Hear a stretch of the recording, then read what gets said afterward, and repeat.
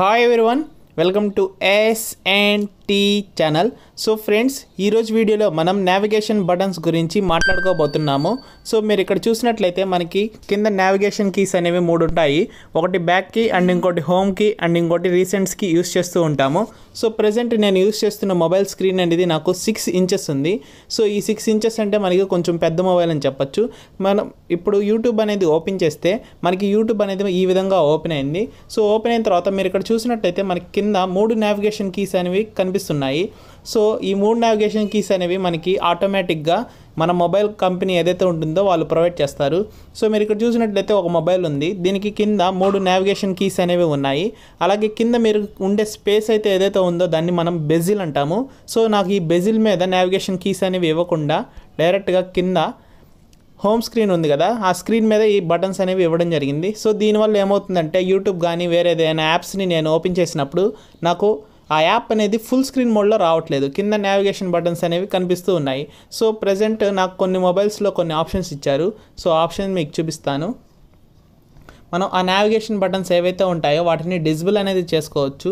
So ఇక్కడ మనం చూడొచ్చు నావిగేషన్ బార్ అండ్ గెస్చర్స్లో. సో ఇందులో మనం నావిగేషన్ బార్ అండ్ గెస్చర్స్ని ట్యాప్ చేసిన తర్వాత నాకు ఇక్కడ 3 ఆప్షన్స్ ఇచ్చారు. సో మీ మొబైల్ని బట్టి మీకు కూడా కొన్ని ఆప్షన్స్ అనేవి ఉండొచ్చు. హైడ్ నావిగేషన్ బార్ అనేది కదా, దీని కనుక మీరు ట్యాప్ చేస్తే ఈ పైన ఈ 3 నావిగేషన్ బటన్స్తో పాటు పక్కన ఇంకో బటన్ వచ్చింది. సో మీరు దాన్ని ట్యాప్ చేస్తే మీ నావిగేషన్ బార్ అనేది హైడ్ అయిపోతుంది. సో ఈ ఫీచర్ అనేది మనం అంత యూజ్ అవ్వదు, ఎందుకంటే మనం మళ్ళీ బ్యాక్ వెళ్ళాలంటే ప్రతి ఒక్కసారి ఇలా కింద నుంచి నేను కొంచెం పైకి ఇలా స్వైప్ చేస్తేనే నాకు అవి ఓపెన్ అవుతున్నాయి. సో నెక్స్ట్ ఇంకో ఆప్షన్ కూడా ఇచ్చారు, నావిగేషన్ గెస్చర్స్ అని. సో ఈ ఫీచర్ ఎలా ఉంటుంది అంటే మనం మిడిల్ నుండి పైకి ఇలా డ్రాగ్ చేస్తే హోమ్ స్క్రీన్లోకి వెళ్తాము. అంతేకాకుండా మనం రీసెంట్స్లోకి వెళ్ళాలనుకుంటే మిడిల్ నుంచి పైకి డ్రాగ్ చేసి హోల్డ్ చేసి పట్టుకుంటే మనకి రీసెంట్ యాప్స్ అనేవి ఓపెన్ అవుతాయి. సో ఇలా ప్రతిసారి చేసుకుంటూ ఉండాలంటే చాలా కష్టంగా ఉంటుంది. సో దీనివల్ల కూడా మనకి పెద్దగా యూజ్ లేదు. సో అందుకని చెప్పి నేను ఒక కొత్త యాప్ని డౌన్లోడ్ చేశాను. సో మీకు ఆ యాప్ని చూపిస్తాను. సో ఈ యాప్ పేరు వచ్చేసి మనకి బ్యాక్ బటన్ ఎనీవేర్. సో ఈ బ్యాక్ బటన్ యూస్ చేసుకుని మన మొబైల్లో ఏ చోట ఉన్నా సరే మనకి చాలా కంఫర్టబుల్గా బ్యాక్కి వెళ్ళొచ్చు, హోమ్ స్క్రీన్కి రావచ్చు, అలాగే రీసెంట్ యాప్స్ అన్నీ ఓపెన్ చేసుకోవచ్చు. సో ఈ బ్యాక్ బటన్ అనే యాప్ని ఎలా యూస్ చేయాలి, దీంట్లో ఎటువంటి సెట్టింగ్స్ని మీరు పెట్టుకోవాలో ఈరోజు వీడియోలో నేను మీకు చెప్పబోతున్నాను.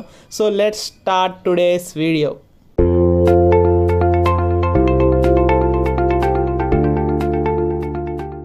సో ముందుగా మీరు ఈ బ్యాక్ బటన్ ఎనీవేర్ యాప్ని టర్న్ ఆన్ అనేది చేసుకోవాలి. పైన మీకు ఆఫ్లో ఉంది కదా, దాని దగ్గర మీరు ట్యాప్ చేసి టర్న్ ఆన్ చేయండి. సో టర్న్ ఆన్ అని ప్రెస్ చేసిన తర్వాత మీకు ఒక పర్మిషన్ అనేది అడుగుతుంది, దాన్ని ఓకే చేసేయాలి. సో ఓకే చేసిన తర్వాత మనకి ఇందులో చాలా కస్టమైజేషన్ అనేది ఉంటుంది. సో ఇందులో మీకు నచ్చిన బ్యాక్ బటన్ అనేది పెట్టుకోవచ్చు, ఇది కావాలంటే ఇది పెట్టుకోవచ్చు. ఇక్కడ మీకు చాలా డిజైన్స్ ఉన్నాయి. సో ఇందులో నేను ఒకటి పెట్టుకున్నాను. అండ్ నెక్స్ట్ దాని యొక్క బ్యాక్గ్రౌండ్ ఎఫెక్ట్ అనేది స్క్వేర్లా ఉంటుంటే స్క్వేర్ పెట్టుకోవచ్చు, లేదంటే ఇలా డాట్ పెట్టుకోవచ్చు, అలాగే సర్కిల్ కూడా పెట్టుకోవచ్చు. ఈ విధంగా మీకు నచ్చినట్టు ముందు దాన్ని కస్టమైజ్ అనేది చేసుకోండి. సో వన్స్ కస్టమైజ్ చేసుకున్న తర్వాత మీరు సెట్టింగ్స్లో సింగిల్ ప్రెస్ యాక్షన్ అని ఉంది కదా, దీనికి నేను బ్యాక్ అనేది సెట్ చేసుకున్నాను. సో వన్స్ నేను ఇక్కడ కనిపిస్తుంది కదా, ఈ బ్యాక్ బటన్ని ఎక్కడైనా పెట్టుకోవచ్చు. దీన్ని సింగిల్ ప్రెస్ కనుక చేస్తే అది బ్యాక్కి వెళ్తుంది. అలాగే లాంగ్ ప్రెస్ ఉంది కదా, నేను దాని మీదే లాంగ్ ప్రెస్ పెట్టించాను అనుకోండి, అది హోమ్ స్క్రీన్కి వెళ్ళిపోతుంది. సో ఇక్కడ ఎనబుల్ డబుల్ ప్రెస్ ఉంది కదా, దీన్ని కనుక మీరు ఎనబుల్ చేస్తే డబుల్ టైం ప్రెస్ చేసినప్పుడు మీకు ఏ యాక్షన్ అనేది ఎనబుల్ చేయాలో అడుగుతుంది. సో ఇక్కడ మనకి రీసెంట్స్ అని ఉంది కదా, దాన్ని సెట్ చేసుకున్నాను. సో ఇప్పుడు నేను బ్యాక్ బటన్ ప్రెస్ చేస్తే బ్యాక్కి వెళ్తుంది, హోల్డ్ చేసి పట్టుకుంటే మనకి హోమ్ స్క్రీన్కి వెళ్ళడం జరుగుతుంది. అంతేకాకుండా డబుల్ ట్యాప్ అనేది ఇస్తే మనకి రీసెంట్ యాప్స్ ఏవైతే ఉన్నాయో వాటిని ఓపెన్ అవుతూ ఉంటాయి. నెక్స్ట్ ఇక్కడ మనకి సైజ్ అనేది ఉంది. సో దీని యొక్క సైజ్ మీకు నచ్చినంత సెట్ చేసుకోవచ్చు. సో ఈ విధంగా సైజ్ అనేది సెట్ చేసుకోండి. నెక్స్ట్ ఇందులో మీకు చాలా డిఫరెంట్ టైప్స్ ఆఫ్ కలర్స్ అనేవి ఇచ్చారు. ఈ నచ్చిన కలర్ని సెట్ చేసుకోండి. నెక్స్ట్ మనకి బటన్ కలర్ ఉంది కదా, మీకు కావాలంటే దీని యొక్క కలర్ని కూడా మీకు నచ్చిన విధంగా సెలెక్ట్ అనేది చేసుకోవచ్చు. అలాగే వైబ్రేట్ ఆన్ టచ్ ఉంది కదా, ఈ వైబ్రేట్ ఆన్ టచ్ అంటే మీరు ఆ బటన్ని టచ్ చేసినప్పుడు మీ మొబైల్ అనేది వైబ్రేట్ అవుతుంది. అలాగే మీకు బ్యాటరీ అనేది తక్కువగా వస్తుంది అనిపిస్తే ఈ ఫీచర్ టర్న్ ఆఫ్ చేసుకోండి, ఎందుకంటే టచ్ చేసిన ప్రతిసారి మనకి వైబ్రేట్ అనేది అవుతూ ఉంటుంది కాబట్టి. ఈ వీడియో కనుక మీకు నచ్చినట్లయితే ఇక్కడ కనిపిస్తున్న లైక్ బటన్ ప్రెస్ చేసి లైక్ చేయండి. అలాగే మీరు మా S&T ఛానల్కి ఫస్ట్ టైం విజిట్ అయ్యి ఉంటే ఈ రెడ్ కలర్ సబ్స్క్రైబ్ బటన్ని ప్రెస్ చేసి సబ్స్క్రైబ్ చేసుకోండి.